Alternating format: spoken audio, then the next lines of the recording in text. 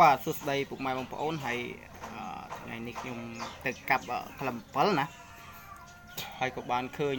មរូមវានៅចំស្នូលដើម7អញ្ចឹងទៅមកណាគឺនាងពួនក្លឹម7តែវានៅចំកណ្ដាលហើយ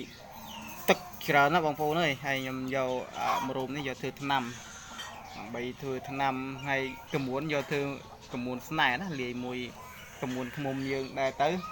ដើម្បីលាបនៅវត្ថុស័ក្តិសិទ្ធិមានខ្នាយតាន់អីហ្នឹងយើងយកទៅស្លទៅមានប្រេងដូងប្រេងច័ន្ទអីជាដើមដើម្បីលាបនៅវត្ថុស័ក្តិសិទ្ធិយើងព្រោះយើងរបៀបស្លកមួនស្នែគ្មានពិបាកទេ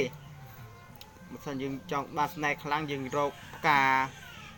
រកភ្ញីដែលគេសែនអ្នកតាគេសែនព្រះឲ្យចោលឬក៏ផ្កា100មុខនៅតាមទីព្រៃភ្នំនានា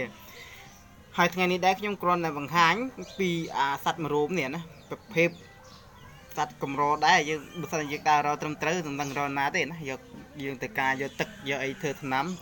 មិនដឹងរកណាទេអានេះគឺដោយសារចៃដន្យទេខ្ញុំកាប់នាងពួងក្លឹម7ក៏បានជួបនៅមរូមក្នុងនឹងហើយមកដុំនេះទឹកពេញមែនតើអត់មានកូននេះគឺទឹកសុទ្ធណាតិចទៀតខ្ញុំនឹងចម្បាច់ដាក់ចាននេះត្រង់ហើយសុទ្ធមក100%ទឹកម្រូមណាបងប្អូនណែសបុកវាហើយប្រភេទមរូមហើយនាងពួនក្លឹម7នៅគឺស្នែណាហៅថាមរូមគឺមករូមណាអាណាមួយវាជានាងពួនក្លឹម7ទៀតអញ្ចឹង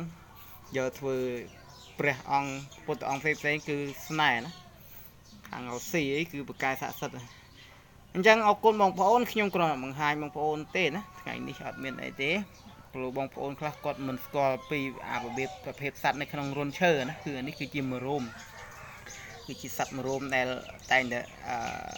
កម្រអាហ្នឹងភាពកម្រមិនដឹងវាធ្វើប្រហែលឆ្នាំហើយបានប៉ុណ្ណឹងខ្ញុំកាប់ចំទេណាគ្មានចេតនាយកវាទេហើយក៏យកឆ្លៀតយកទឹកនិងកមួនធ្វើថ្នាំតែម្ដងទៅអរគុណបងប្អូនហើយសូមជួយចុច like និង subscribe ឲ្យមួយផងហើយសូមអភ័យទោសណារាល់កំហុសឆ្គងទាំងឡាយដែលមានកើតមានដោយអចេតនាអរគុណបងប្អូន